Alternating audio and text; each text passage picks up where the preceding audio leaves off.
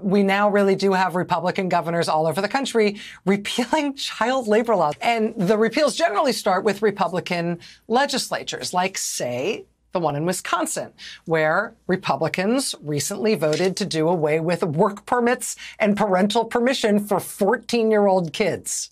However, in Wisconsin, after the Republican legislature did that, their bill went not to a Republican governor to get signed. Their bill went to a Democratic governor, Wisconsin Governor Tony Evers. And today, Wisconsin Governor Tony Evers vetoed that bill, saying, quote, asking more kids to work is not a serious plan or solution to address our statewide workforce issues.